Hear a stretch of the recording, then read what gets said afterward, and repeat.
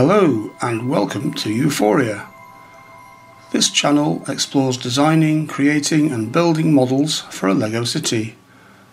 We will be exploring the joys and challenges of building official LEGO sets and designing and making modifications and my own creations. In this video I'm going to build the LEGO Harry Potter Whomping Willow Castle set. I'll be building just the castle part of this set. The set really has three parts, which are the castle, which is part of Hogwarts school, a blue car and the Whomping Willow tree, all from the Harry Potter book and film. I found this part set on eBay and it's perfect because it contains the castle building but none of the parts I don't want from this set. I don't need the car, the figures or the tree for what I'm going to do with this set. This video will show you a speed build of most of the set and I'll give you my thoughts on the design and use of parts. As usual for my builds, I've laid the parts out before starting so that I'm familiar with the elements used for the build. They do come in individually numbered bags, but here I've opened all the bags and laid the parts out first. This is called knolling, and if you want to find out more about it, see my videos on this topic. There's a link in the card above and in the description below. The castle build contains a useful selection of parts that I want to use in another build. That will be a mock, my own creation, for my LEGO city. I'll be designing and building that later in another video. But first, I'll be building this set to get used to the parts and how they fit together. There are lots of interesting and useful parts in this set if you like making buildings. They're largely building type parts in useful realistic colours like brick yellow or tan, sand yellow or dark tan, greys and browns. Obviously, if you want to make something else like a green dinosaur out of this set, you're going to struggle. But for what I want to do, it's perfect. I will also be building this set in a LEGO computer-aided design program so that I have a digital build that I can use in my mock design later. See later on in this video for details of how I do that. The castle is built in 4 parts that clip together using Technic bricks and pins. There's a tower, an arch and 2 rooms that fit either side. I'm going to follow the LEGO instructions and start by building this tower. So, let's start the build.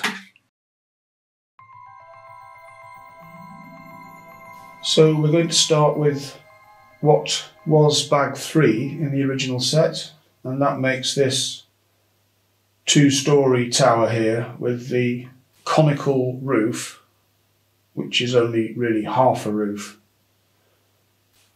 So there's no real base plate for this set.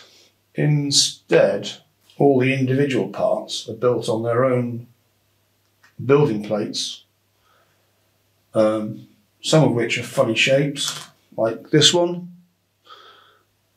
You know, that makes it quite hard to use later in a modular environment, but it does give you flexibility about the way that the different parts of the build are laid out when they're put together. So there's quite a few types of angled piece in this set. These are all 45-degree angles, and actually it's quite hard to make corners in LEGO that are at an angle. So these pieces fit quite well with these corner pieces that are going to be used quite extensively in this build for making the towers. And you see the first of these corner pieces being used here and here to enable you to get an angled edge to the build.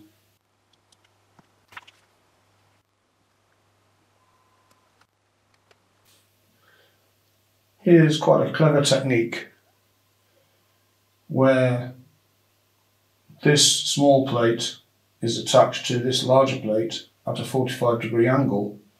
That gives you some nice shapes and an interesting building technique, but it only works where this plate is sitting on a flat surface. So for example, if you wanted to try and build this on a base plate, you wouldn't be able to do that because this just doesn't connect on. So this is a clever technique, but it would be hard to use for a modular building where the building is going to be built onto a base plate. So this bit of detail here just shows how it's possible to connect two 45-degree plates together using these bricks. And it maintains the alignment of the anti-studs underneath. So actually these do fit onto, or would fit onto, other bricks or plates underneath.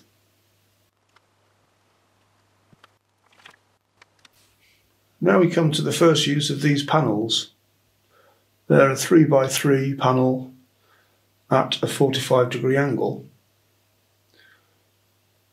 and they have this arrangement at the top where there are two studs that allow you to connect a brick and still join onto the top of the panel like this.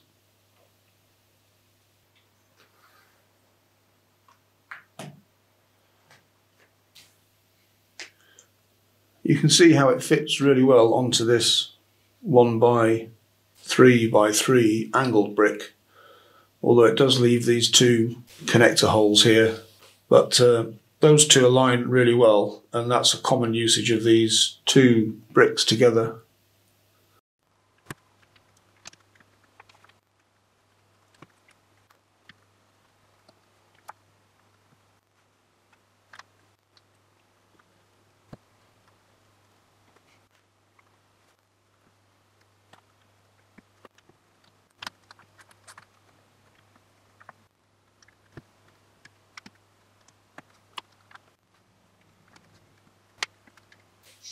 If I just turn this round now, you can start to see how the corner piece fits in and starts to bind with the ordinary bricks, leaving this 45-degree corner at the top to be bridged later.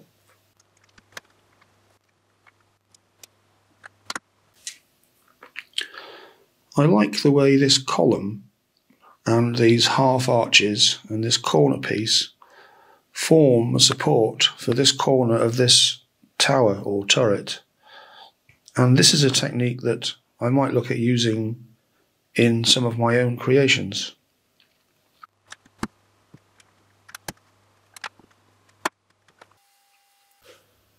So here again, you've got the interesting technique where a corner or an angled piece is attached at an angle, which completes this corner quite well, gives you this kind of internal angle, but it does mean that these studs are not aligned with these studs, so you couldn't, for example, put something across the two and get them to join up because they're just not aligned. The other thing I'm not sure about using these parts is that there's quite a big hole here in this corner. Now that will probably be covered over to some extent by the next level up, but I don't like this rounded join here because it leaves such a big gap. I'm not sure I'd want to use that technique directly.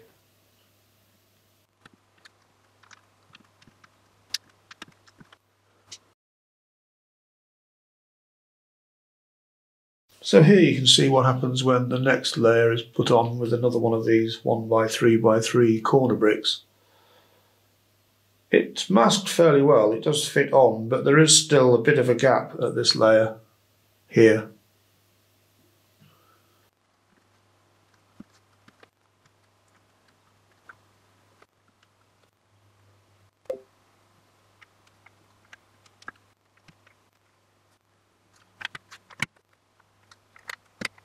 So here again, there's a repeat of the technique with the column, 2 open arches and the corner piece to create this shape of the turret.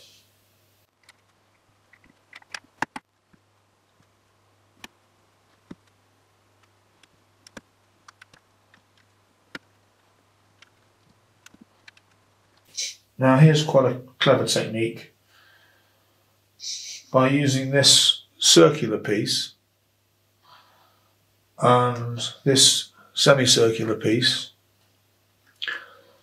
the corner of this building can be fitted at a 45-degree angle on this turntable. There isn't much movement there.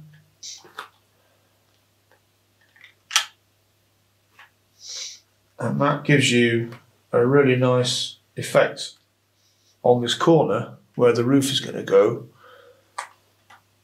Although we've still got these gaps around the corner, which are rather obvious.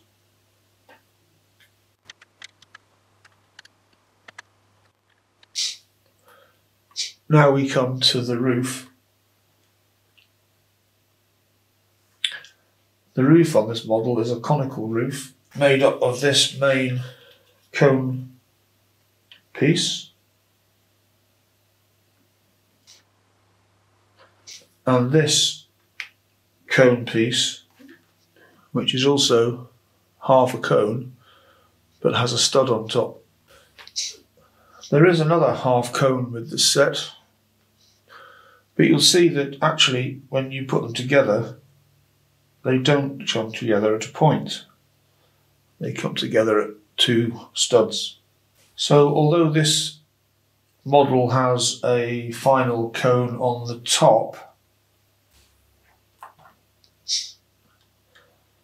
like that, if you made a full conical roof for this building, you'd have to have 2 finials on the top. Nevertheless, I think this is quite a nice piece to use. So what I would do if I was making my own creation from this is to make 2 half cones like this and join them together with one of these 1x2 pieces, perhaps in a darker colour, and then I'd have, in effect, I'd still have 2 finials on the top to finish the roof off, like so. Or maybe just have 1 and fill this part in with something else, like another small piece, like this.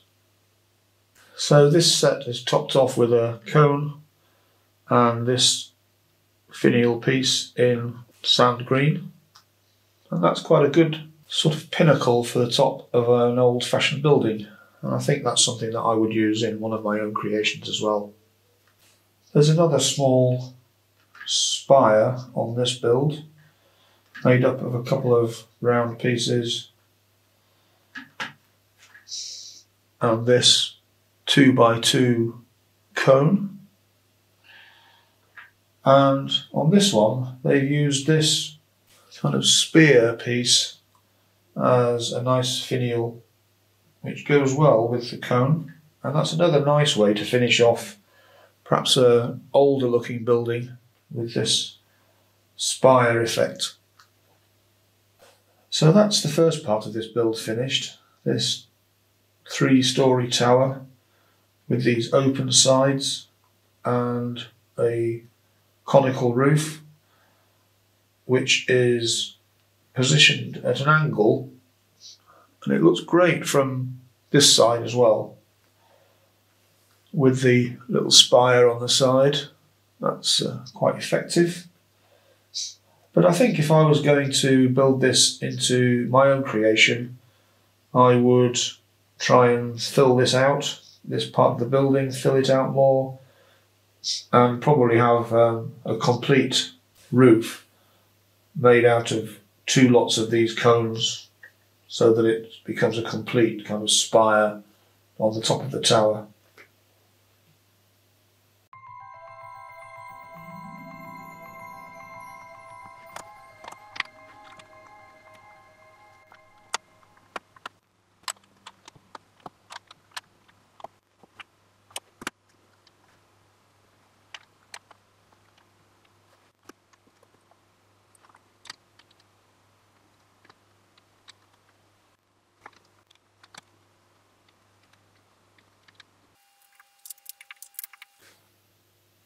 So there's nothing particularly special about this archway. It could be an archway into a city maybe.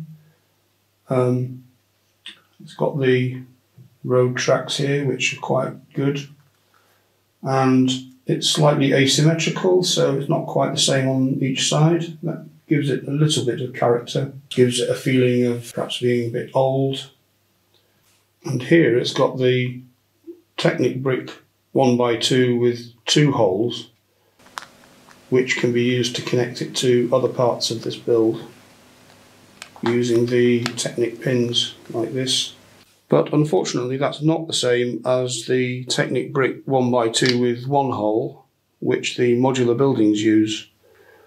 So unless you change all your modular buildings to use this brick, or change this build to use this brick, they're not going to be compatible with connecting to a modular building.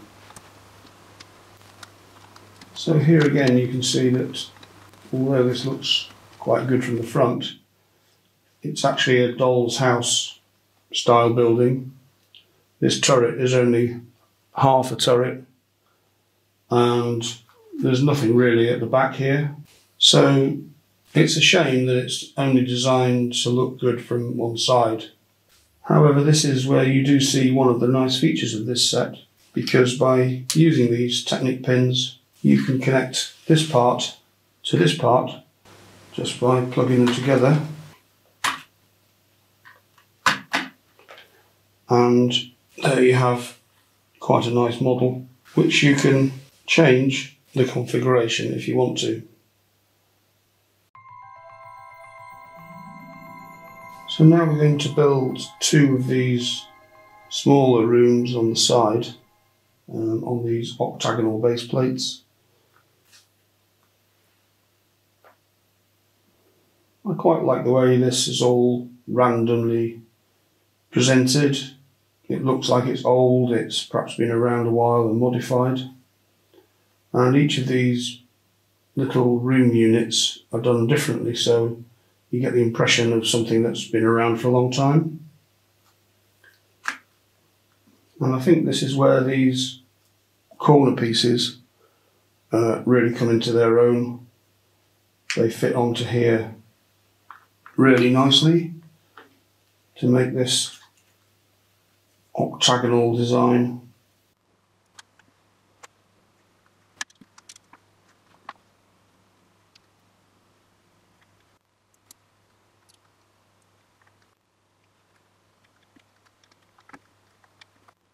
Now we get into the use of these half arch pieces that are quite nice, and they make this kind of open arch effect, which could be quite useful for builds in the future. So now we use these 3x3 corner pieces to bridge across the corner of these panels, and they fit perfectly really with that part, so that works really well.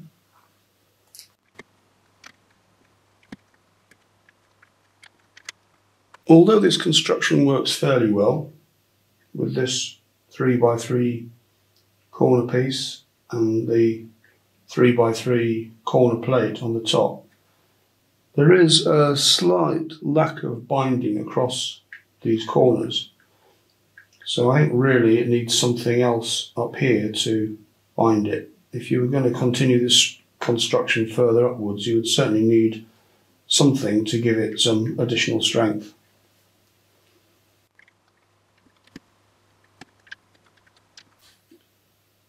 So with the use of these pieces across here, you do finally get some binding across the join, so it's strengthened slightly.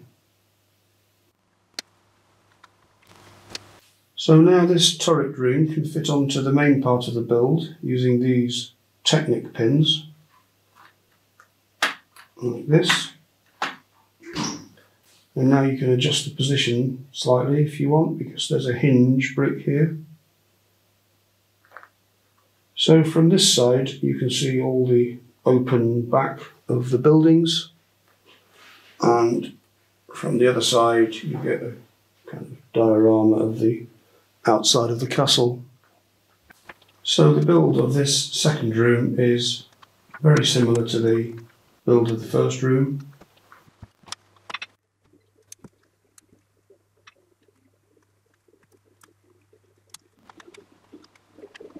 It has the same arch design and very similar outside appearance.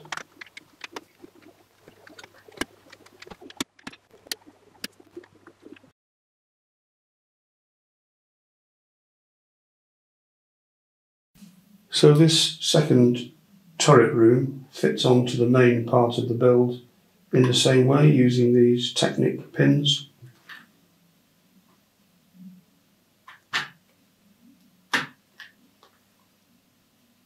And again, it gives a pleasing effect of the overall build when it's connected together,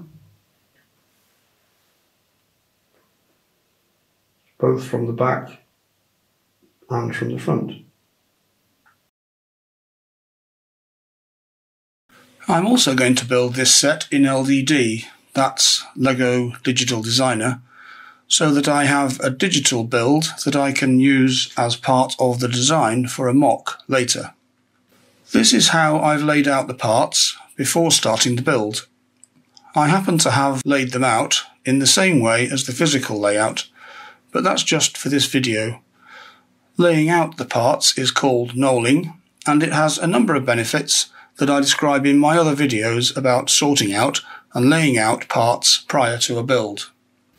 I see that LDD doesn't yet have a part for the plant plate with 3 leaves, part number 32607, or for the half cone-shaped roof piece 35563.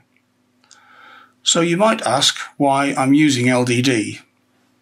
That's because it's relatively quick and easy to use, but it is a bit annoying that LEGO doesn't support its own program with its own parts. There are other computer-aided design or CAD programs for LEGO. For example, Studio, or Stud.io, is a LEGO CAD program produced by Bricklink, and it's a good alternative to LDD. I do also use Studio. Perhaps surprisingly, it has a much larger selection of parts than LDD, including the missing types from this set. However, I find the very large selection of parts slower to navigate, and so for this video I'm using LDD. Now that Bricklink has been bought by LEGO, it will be interesting to see what they do with the LDD and Studio programs, whether they combine them or somehow keep both going. You might also notice that I'm using the advanced view in LDD. In this view, all the parts in the parts menu appear red, but you can then choose any colour for the parts. I find this quicker than scrolling through every colour of every part in the normal view to find the one that I want.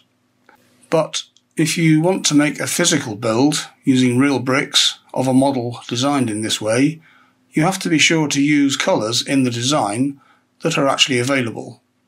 I'm not going to show you the whole build process, I'll just show you the start of the build so you can see how it works. You can see that it's easy to pick the parts and place them together in exactly the same way as the physical build.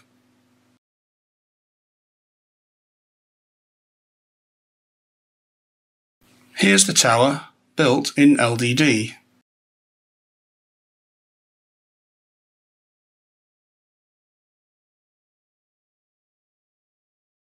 And here I've done the same for the other parts of the build.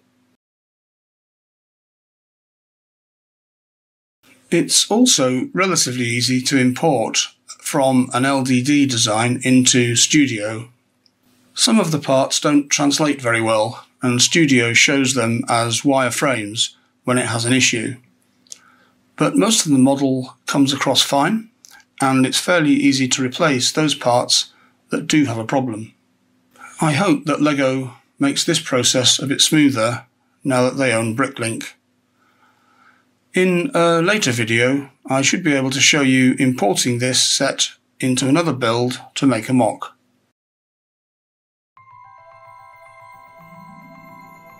So that's my exploration of building the Whomping Willow Castle. In my opinion, it's a nice looking set, both from the front and the back. The nice thing about the use of the octagonal plates is that they form very good freestanding bases for the octagonal tower and rooms, and they allow you to connect the various elements of this set in different configurations. I think if you were going to make this set into something else, perhaps something larger, you'd probably want to construct this on a larger base plate rather than a set of separate building plates.